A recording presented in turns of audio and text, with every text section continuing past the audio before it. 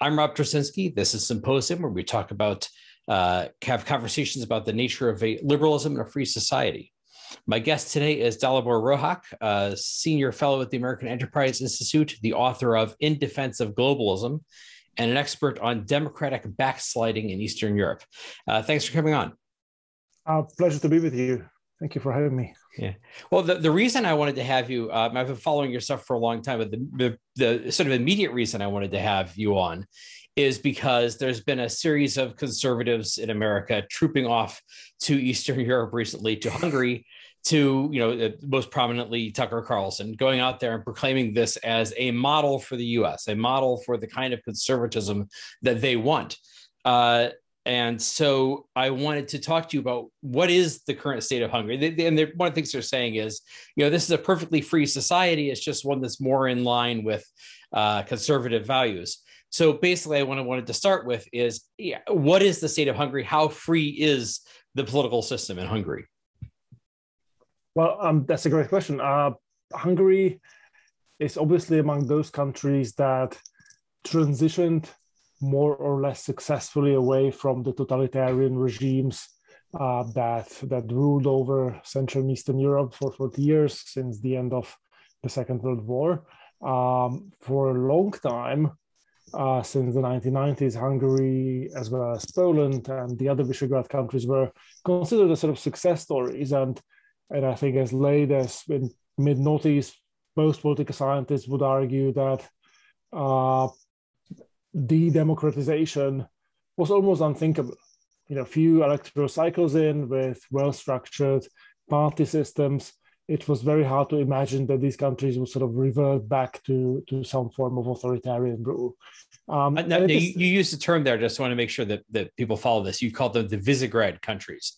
Yes. And this is this sort of group of Central European, Poland, Czech Republic, Slovakia, and Hungary. Yes, that's the Visegrad Four, which together with the Baltic states joined the EU in 2004, to be followed by Romania and Bulgaria a few years later, and later by Croatia. And so the point is that what is happening in some of these countries is not so much a backsliding, a sort of reversal back to communist era totalitarianism, but it's rather the creation of a new hybrid sort of political system, particularly in Poland and Hungary, where you do have elections, where there is a degree of party competition, and where there is also a significant extent of incumbent entrenchment on the part of these self-styled nationalist or conservative or populist forces.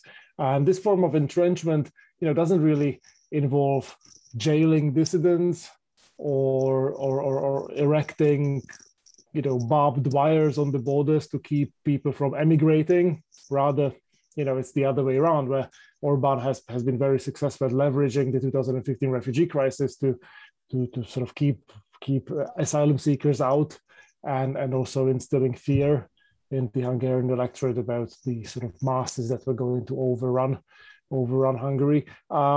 It's a sort of softer version of authoritarian rule that involves redrawing the rules of the political game in a way that makes it very difficult for opposition to have a shot at winning elections. It involves concentrating power over media, over various nominally independent agencies of the government, and using them for political aims. And that's something that really has been going on in Hungary for over a decade, and less so in Poland since 2015. Right. So the phrase you used there, now you wrote you sent me a very interesting report you've recently published about sort of comparing the Czech system to the Hungarian system. And one of the phrases that keeps popping up there is incumbent entrenchment. And I think that's an interesting concept. So it's not that you have, complete totalitarian control. It's that you rig the game so that it is so that the incumbents, whoever's in power, has so many levers of power over the system that he basically makes it impossible for anyone to compete with him. So it's entrenching the incumbents. That's right. But I mean, before I sort of talk about that in a little bit more detail, I think it's worth saying that these post-communist countries are not all different. I think there is very often a degree of almost casual Orientalism that permeates debates over post-communist countries in the West. I mean, these countries are actually different. Not all of them suffer from the sort of incumbent entrenchment or de-democratization of the sort you see in Hungary. You look at a country like Estonia, where corruption levels would be among the lowest in the entire European Union, which in many respects Estonia would resemble more Nordic states than other post-communist countries. So there is a lot of variation between post-communist countries, including on these metrics of sort of quality of democratic institutions. Yeah, and the paper you wrote was specifically contrasting Hungary to the Czech Republic and some of the different decisions they made early on, and which I think we'll get to a little bit more later. Some of the different decisions they made that helped produce, along with many other complicated factors, helped produce different outcomes.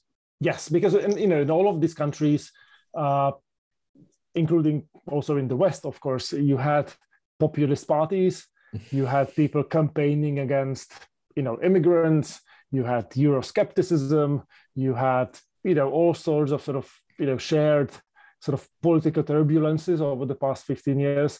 And only in a handful of those places, those turbulences resulted in a, what could be called backsliding or de-democratization or sort of erosion of democratic norms. And one thing that distinguishes Hungary from these other places, I argue in this paper that just came out earlier this week in European Political Studies, is a sort of incomplete nature of the transition in the 1990s. It was, at the time, it was sort of lauded as a successful example of a sort of frictionless evolution from a communist system into a democratic one, where the communist elite essentially gave up power and enabled, allowed for free elections and privatization of the economy, etc. But it was also one in which that communist elite also transitioned seamlessly into the new post-communist political system. So the Communist Party, or the Hungarian Workers' Party, renamed itself and became a sort of standard center-left social democratic party. And also, for example, the creation of independent judicial institutions in Hungary in the 1990s was seen by many Hungarians as a way of entrenching communist-era judges in positions of influence. You had a very activist constitutional court throughout the 1990s that was sort of handing down judgments that were very political. And it was against this background that Fidesz, the party of Viktor Orban, campaigned throughout the noughties, really, as saying that our revolution, and Viktor Orban, it's worth remembering, was a sort of student activist leader in the late 1980s, a very sort of vocal anti-communist voice, somebody who at the time seemed to have a real commitment to classical liberal principles.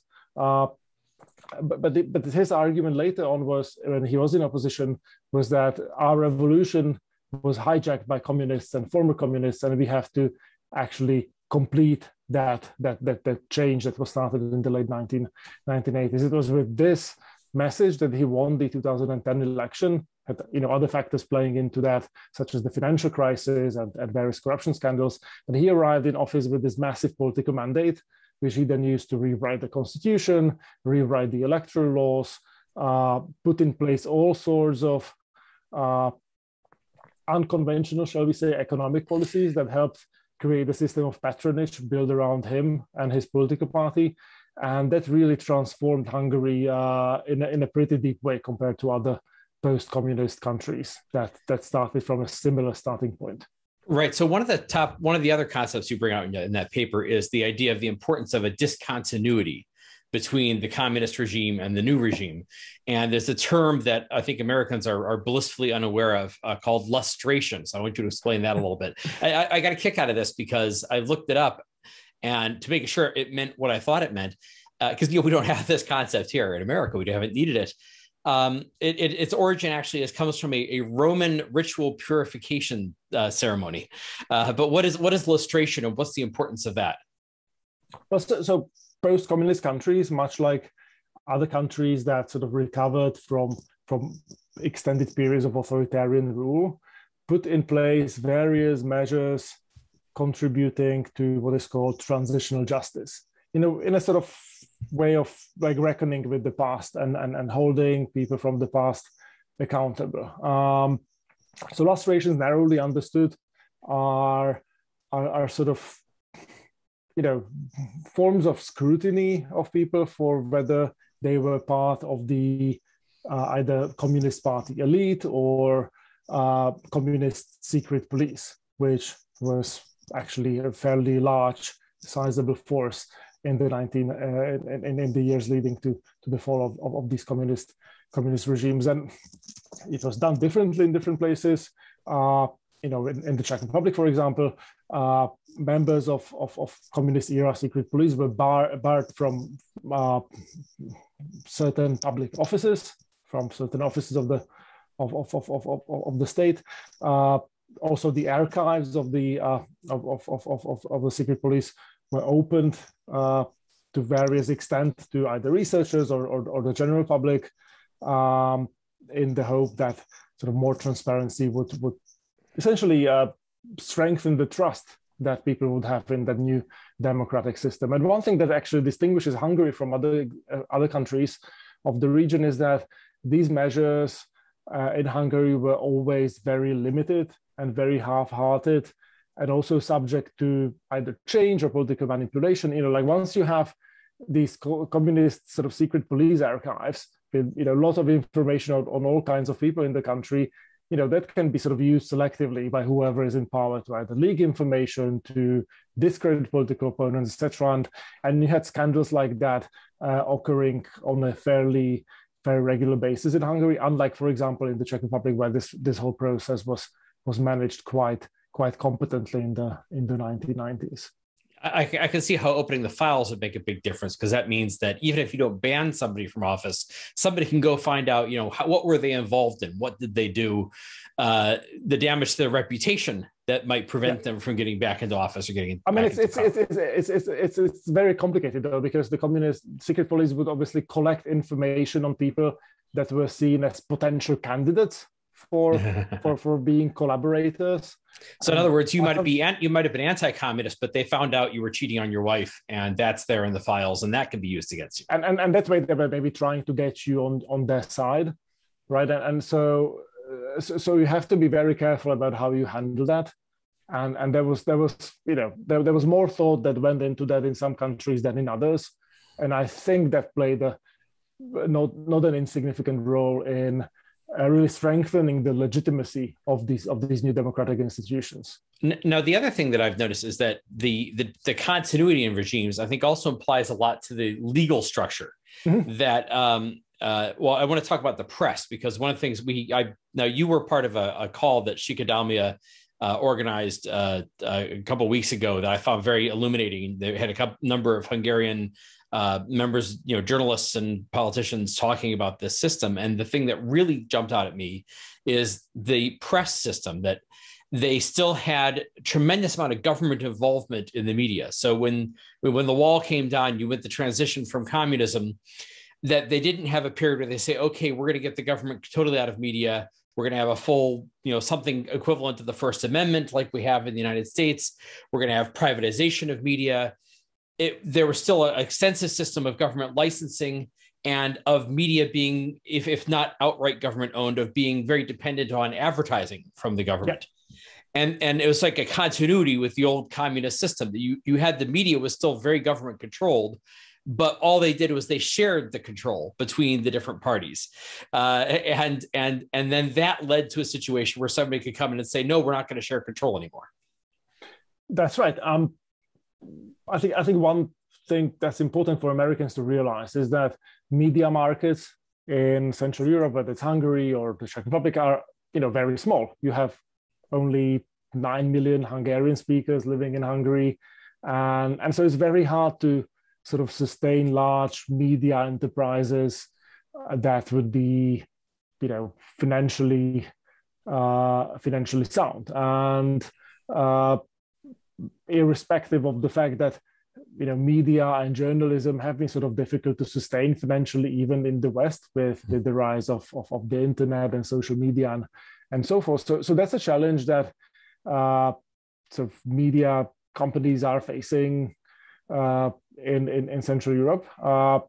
For both print media and sort of broadcasters, advertising revenue is very important. And in the sort of economy that Viktor Orban has created, the government plays an increasingly more and more important role as a source of advertising revenue for media companies, either directly through government just buying sort of ads, or indirectly through companies that are in many ways connected to the government or to the ruling party, being important advertisers. And knowing they are sort of encouraged to buy ads in the media that's friendly to the regime, and discouraged, allowed to know that you will not be regarded well if you buy ads in the other ones. Exactly, and it's also not very difficult, given the size of these media companies, to actually sort of concentrate the ownership of a significant sort of part of the media space in a small number of hands. So in Hungary, it happened, for example, in 2015 or 16, that the main center-left daily was bought up by a sort of shell company close to Fidesz, to the ruling party, and then just shut down from one day to another. Since then, through sort of various legal mechanisms, the journalists were able to sort of revive that magazine, that daily newspaper, Népszabadság, as an online publication only. But what used to be Hungary's New York Times was just sort of shut down from one day to another. And also the government had sort of plausible deniability. There was a sort of very complicated ownership structure in that company that bought it and shut it down. They could also argue that actually that newspaper was not really financially viable, which is true of most printed newspapers in the region. It's true of most media organizations. The Atlantic lost $10 million last year. So yeah, it's the standard condition of the media industry. But it sort of creates a situation in which there is less than full media freedom in a country like Hungary, together with the fact that the government obviously controls the TV licenses and radio licenses, has full control over public broadcasting, which is a sort of much more important thing in Europe than it is in the United States. It's not just sort of it's something akin to the BBC rather than NPR, right, and so forth. So one of the solutions to the problem with the media companies being small and unfinancially viable, one solution would be to have them be owned by or connected to larger international conglomerates, like a European-wide media company. But of course, then you raise the specter of, that's foreign interference, and there's been attempts to clamp down on that as well. Yes, so that was a recent debate in Poland that took place over one of the few remaining independent news channels, TVN, which is owned by a US-based, what is it called, Discovery, I think is the sort of conglomerate. And so actually the Polish government, Polish parliament passed a law, which hasn't been signed into law yet, which would ban foreign ownership of TV channels. In the meantime, thanks to, it all gets more complicated with the European Union and the fact that once you are allowed to sort of operate in one EU country, you can't really be stopped from operating in other EU countries. That TV channel actually got a Dutch license and is able to sort of operate, get around that law. But it's not for a lack of effort on the Polish or Hungarian government's part that there is still some freedom of media in these countries. Now, the other aspect of this lack of discontinuity from the Soviet past is the fact that Hungary never really put in what we would think of in America as a system of checks and balances, where you have different independent aspects, different independent parts of government that are able to stop each other and stop a majority. And they also have an odd proportional representation system, which basically allows a very small majority to act like a supermajority. Yes, I mean the electoral system is an oddity. It's one that combines aspects of proportional representation. So there is a countrywide list that you vote for, but you also vote for candidates in specific constituencies, and then there is a compensatory element, so to speak. So votes that are cast in individual constituencies which don't go towards the winning candidate then get reallocated and recalculated in a very cumbersome way. It's a very complicated system, which nonetheless means that, if you have 46% of the popular vote in an election, you are able to secure a 2/3 majority in parliament very easily. I mean, that's not a shocker to an American audience, right? Like that you can have that with first past the post system as well. But it sort of operates in a much more random way in Hungary. In America, it's a relatively small effect where it's like you can get an extra 4 or 5%. Which is like if you look at like elections in Hungary before 2010, like in much of those elections, I mean there was a real disconnect between sort of popular vote and control of seats in parliament. And Viktor Orban, what he did was that he actually sort of strengthened these disproportional attributes of the electoral system in a way that made it impossible for opposition, which, I mean, Hungary always had a multi-party system, made it impossible for opposition to essentially run more than one candidate in specific constituencies. And it took several electoral cycles for the opposition forces to actually realize that and get their act together. And in the election next year, there has been this extraordinary sort of coalition that was formed from the extreme right to the pro-Western, center-left, sort of, liberals, everybody in between, essentially agreeing on putting forward just one candidate in every constituency, because that's the only way they can conceivably defeat Fidesz. They also, Orban, like, gerrymandered the country in a way that makes it very difficult for the opposition to work together. But I mean, the good news is that it's not a completely sort of closed totalitarian system. The opposition still has avenues to push back. And if current trends continue, it's far from certain that Orban and his party will be re-elected in next year's elections. Well, I want to talk about that in a second, but there's one other aspect of this sort of lack of checks and balances. You quote someone saying that the Hungarian legislature has become a law factory. And tell me a little bit about what that means. I mean, it sounds good. It's a law factory, right? Well, it is a law factory in the sense that the time between proposals being submitted to parliament by government and the time when they are actually passed and sort of signed into law tends to be very short.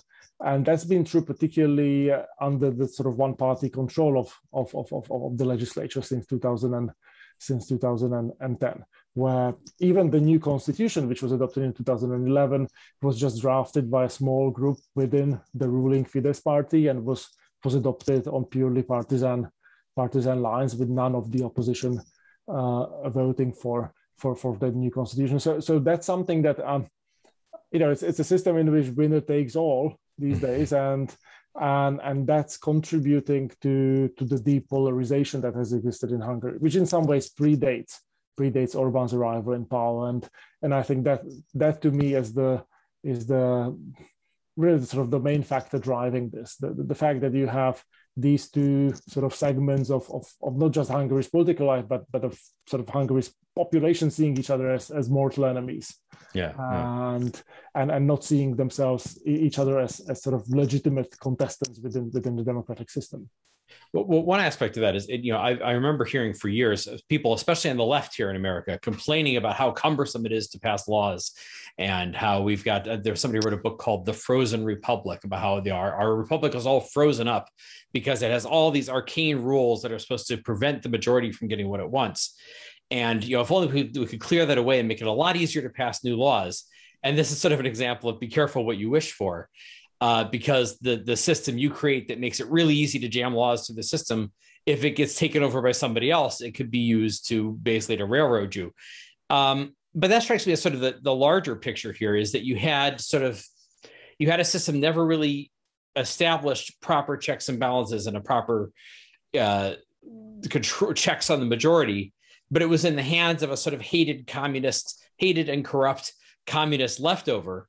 And then they lost control of it, and it came into the hands of the people who were their sort of nationalist enemies.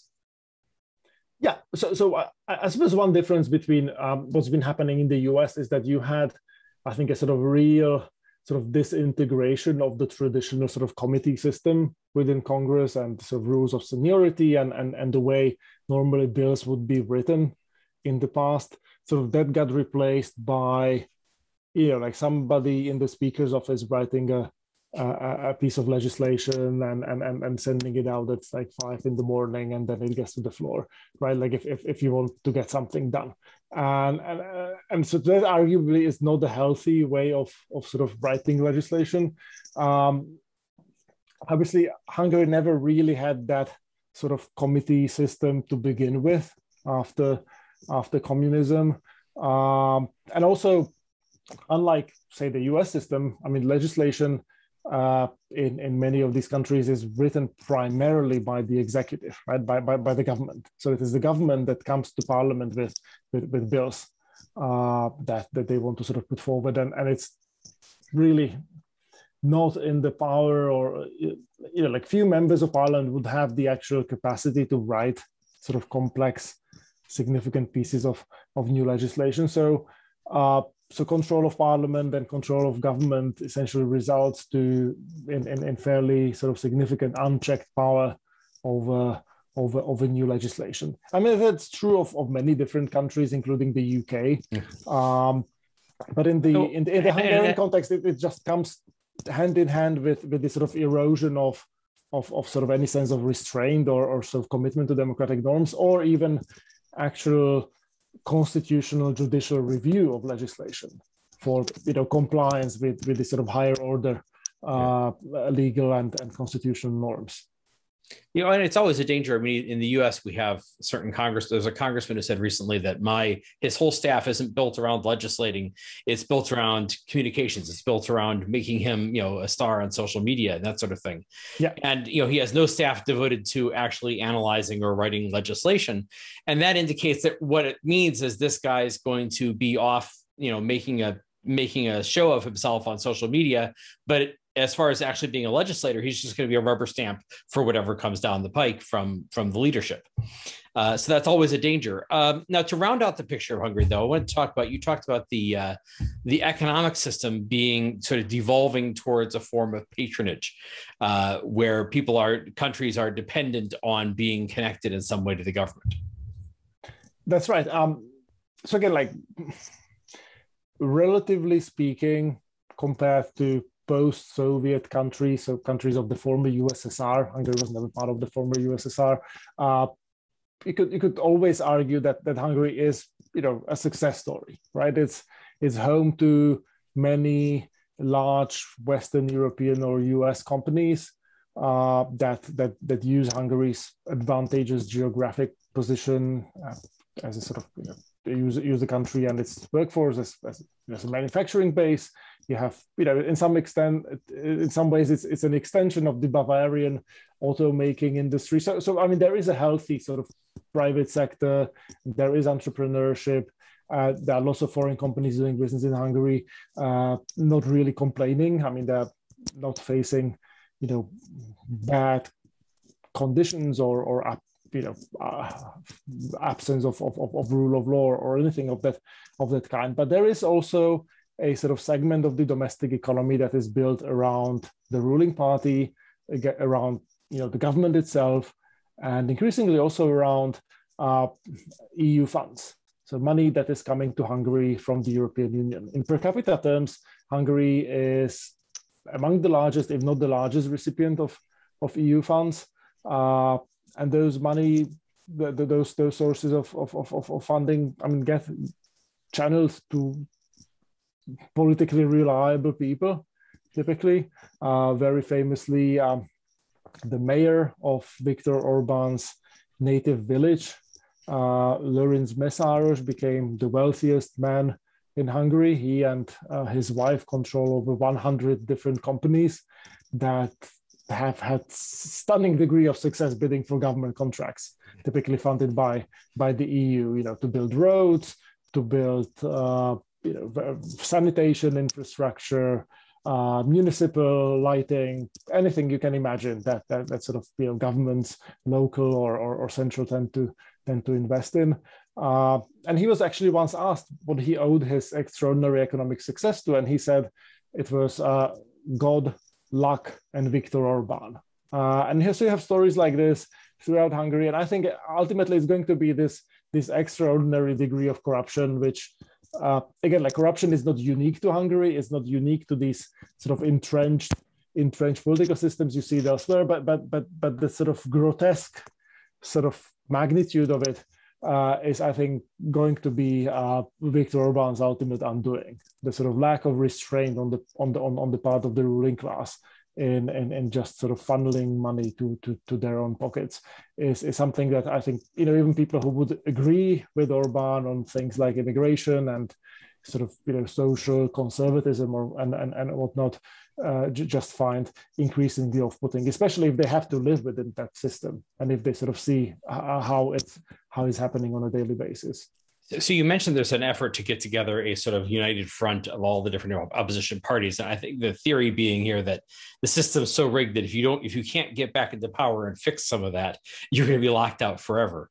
So is there, first of all, do you think that's going to be relatively successful? And do they have a reform agenda for after that to try to make it so that you could have a more plurality in the political system? So I think there's a decent chance of this wide front of opposition parties winning the next election.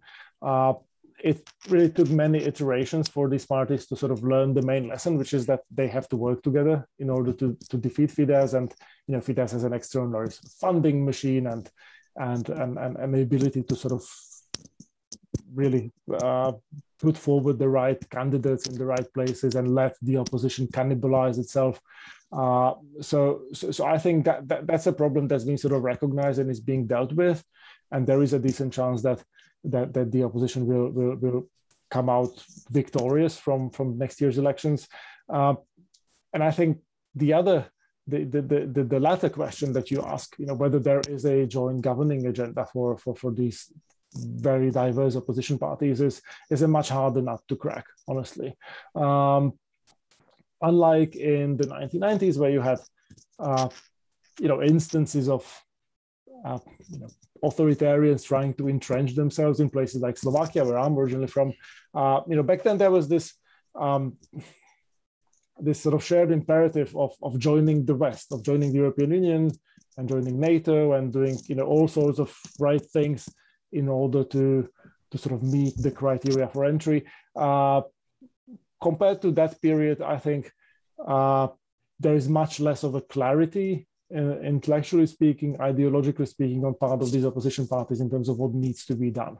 And I think once they need to govern, once they are confronted with really the sort of layers of sort of entrenchment that go much, much deeper than just the sort of highest echelons of government, that go like through the judiciary, through the public administration, through media ownership, I think it's going to be difficult. And already you see it with Orban, that he seems to be investing into what is a sort of intellectual and ideological base that could enable him to make a political comeback after a few years. It's actually this whole outreach to American conservatives, which is driven by the government's funding machine, by throwing money at various government-connected think tanks and universities or quasi-universities.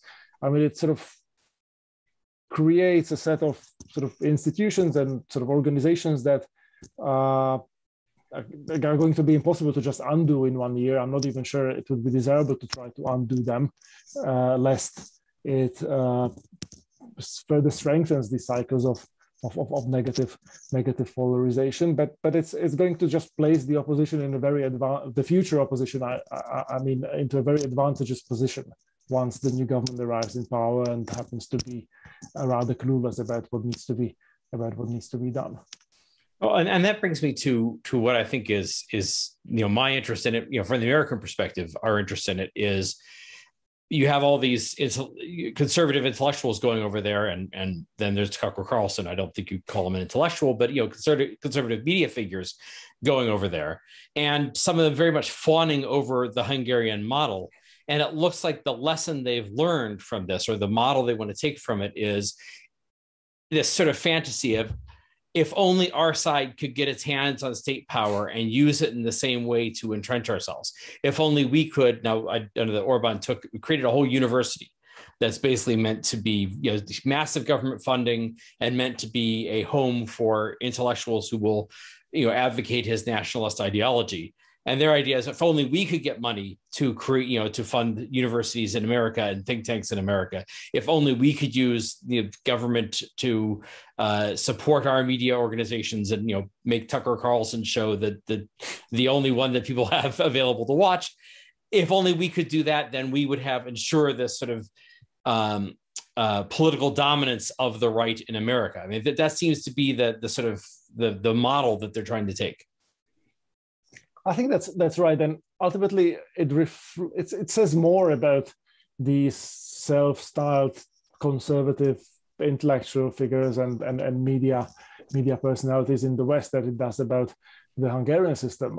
At this dinner with Viktor Orban, Tucker Carlson said very clearly that the main virtue of Orban's regime and of Orban himself is that he is being hated by the right people in the West, and I mean, when I came of age, I was attracted to classical liberalism, to some streams within modern conservatism, and because of the underlying principles, because of the idea of individual freedom and responsibility, importance of free enterprise, of American leadership in the world, and right now it looks like this broader movement has really just become a vehicle for just negative emotions and if not hatred. Actually, it's interesting. Somebody noted that on Twitter, the extent to which somebody like J.D. Vance uses the term hatred in a positive way,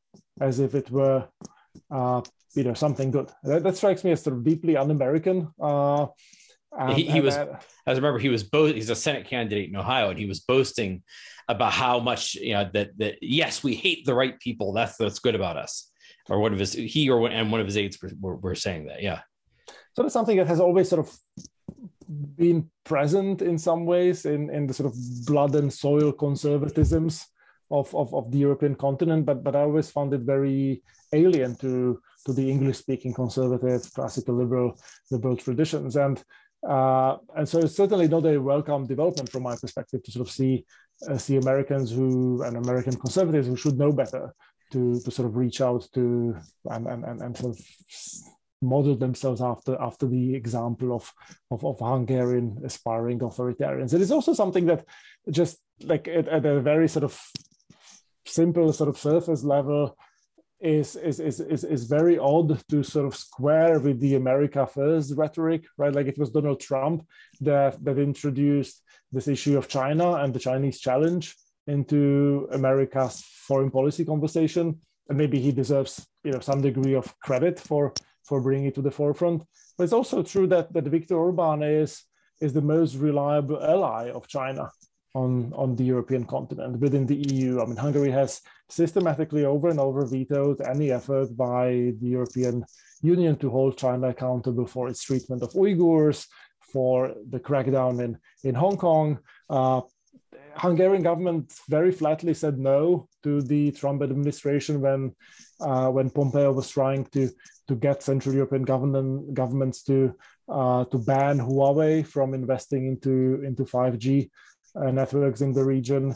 Hungary got a loan from China to build a railroad connection to Belgrade, very ostentatiously to actually sort of facilitate economic integration with China. It brings Hungary closer to the Greek ports through which Chinese imports come to Europe. And most recently this year, it was announced that Fudan University, based in Shanghai, would build a campus in Hungary with Chinese funding with an amount exceeding the annual budget of all Hungarian public universities combined. And there was a massive popular outcry, actually, and then the government backtracked a little, but it just wasn't it wasn't beneath the Orban government to, after having kicked out the George Soros founded Central European University, to bring a Chinese, state-backed, state-financed university right to the heart of Europe. So I just find these tensions very difficult to sort of navigate, negotiate. I'm not sure how pro-Orban conservatives do it exactly. So I think that's a big the big mystery we've been contending with here in America.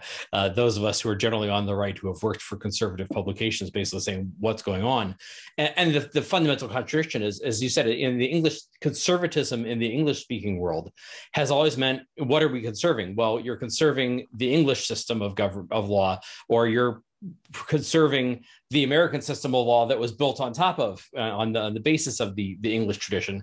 So it's, you're conservative, but you're conserving a liberal tradition, a classically liberal tradition, unlike the sort of conservatism of the more European style of mainland or continental European style of conservatism, where it's blood and soil, it's looking to the past, it's nationalist, it's religious. And I think what we have is a crisis here in America on the conservative side of, do you stand for conserving the liberal order of the founding fathers, or do you stand for this blood and soil, authority and religion style of conservatism? And that's really what's fragmenting things apart. But what struck me as the other big sort of contradiction or irony of this is what you were talking about, the Orban being very close, the Orban regime being very close to China.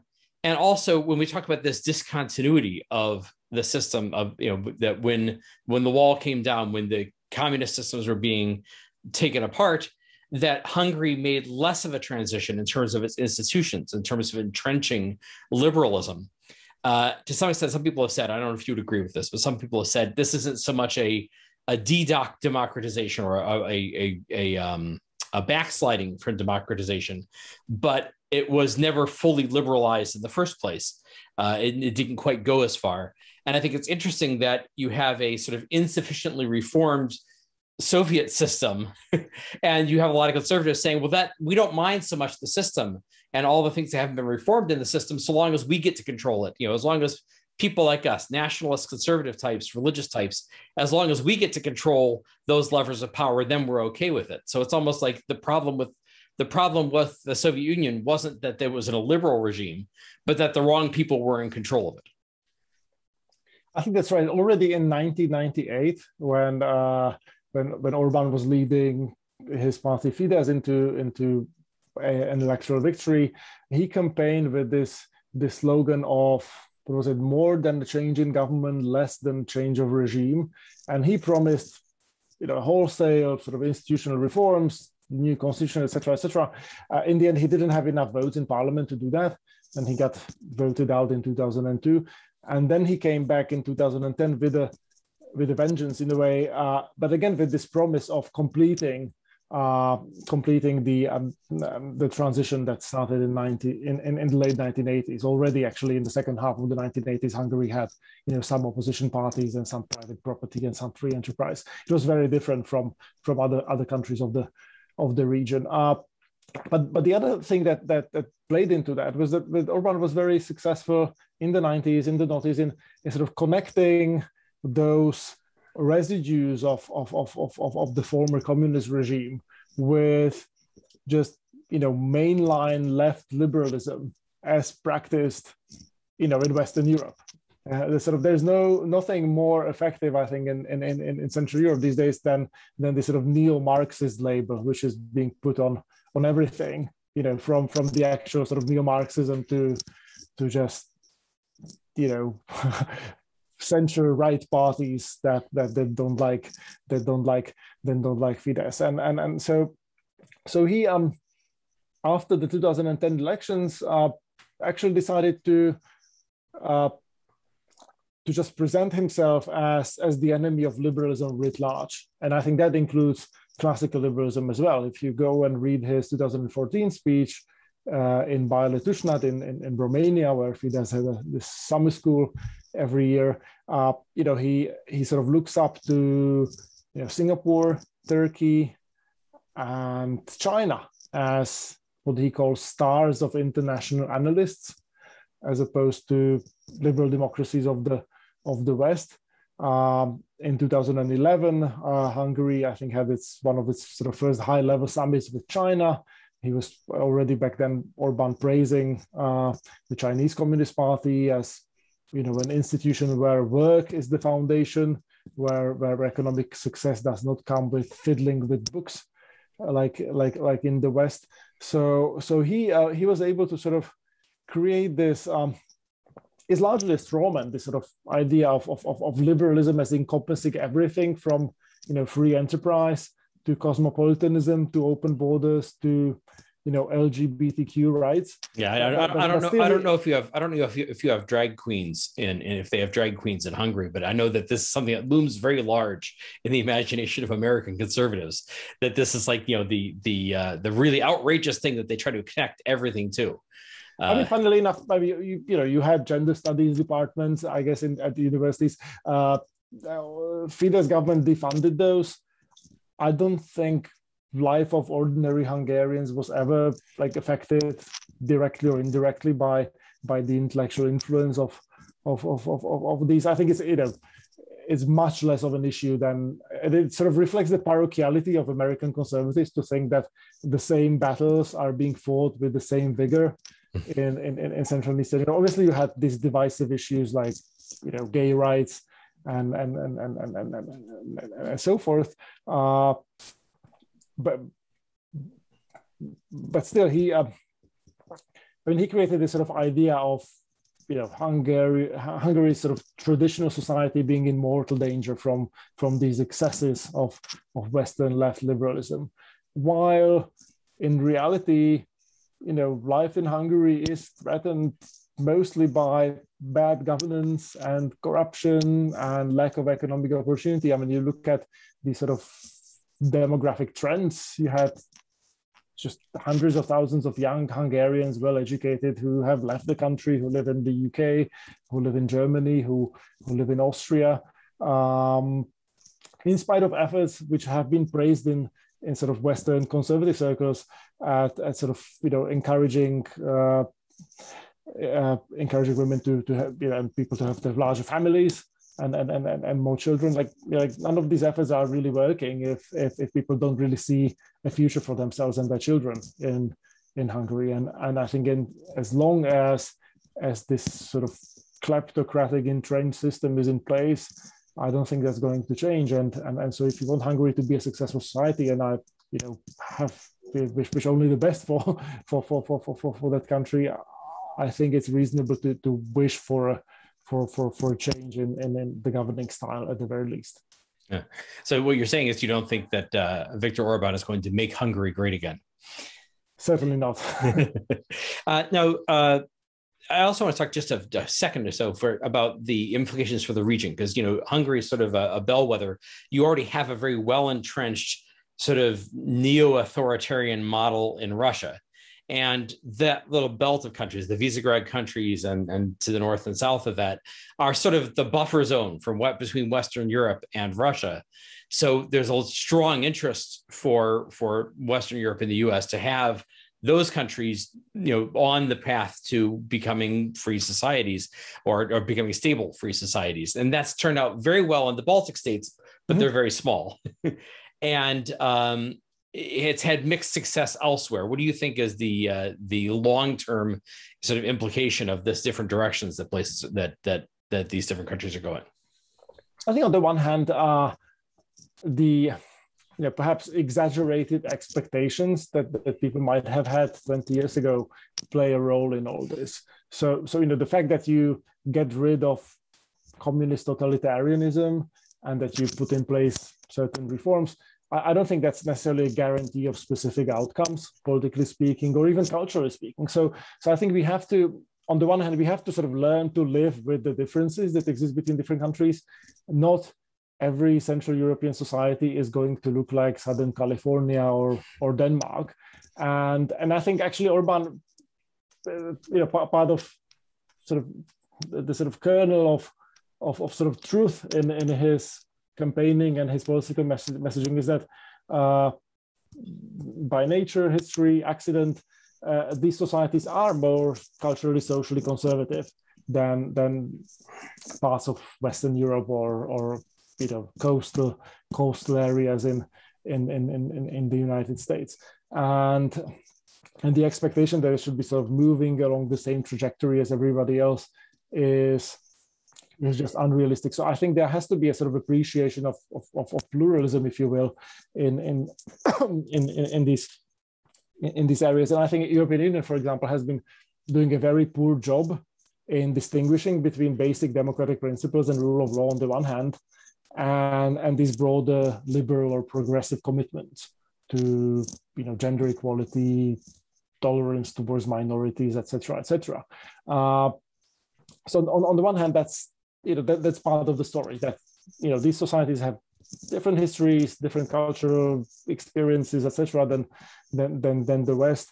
The sort of presumption of sort of homogeneity and evolution towards the same ideal is not unrealistic. On the other hand, there is a real problem, especially if you consider that these countries joined the EU, joined NATO, and then the democratic institutions and sort of foundations of rule of law, which many took for granted, started eroding. The EU, in principle, should have mechanisms to stop that. There is the famous Article 7 in the Lisbon Treaty that should enable the EU to push back whenever there is a country that is experiencing rule of law problems.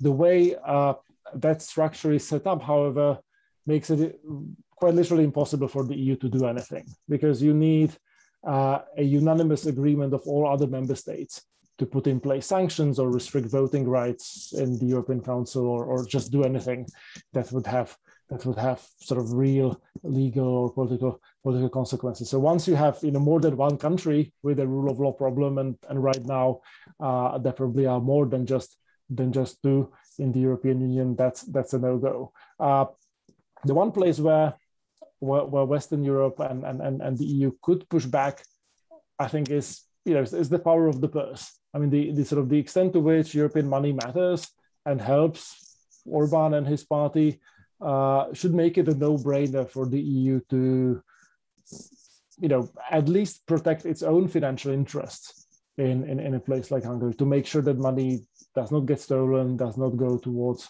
sort of bad, wrongful uses. And I think the EU has done a very poor job on that front, and so we can talk about why. But I think that's the sort of the low-hanging fruit that I see in trying to push back. Ultimately, again, like these societies, countries are different, societies are different. We should sort of learn to live with those differences. But for an entity like the EU or an alliance like NATO to function well and be sort of revitalized and fit for purpose, I think there has to be a basic commitment to some sort of shared values. And if there isn't an immune system in place that can fight back against authoritarianism in the midst of these organizations, I think the West has a problem. Yeah. Well, I really appreciate your perspective on this, because, Americans are notorious for not wanting to look overseas. We have this giant country. We live all the way on the other side of an ocean in splendid isolation. And we kind of have a tendency not to look outward. And when we do look outward, we tend to do so only when it sort of connects to somebody's domestic agenda, as is the case here. So I really appreciate the context provided by somebody who's from the region, who has some more firsthand, more nuanced and more detailed context on this. So I really appreciate that. Thanks for coming on. Thank you for having me. I'm Rob Trasinski with Symposium Magazine. My guest today has been Dalibor Rohac of the American Enterprise Institute. You can subscribe on YouTube. You can subscribe to the podcast. And above all, you can read more at symposium.substack.com. Thank you for joining the conversation.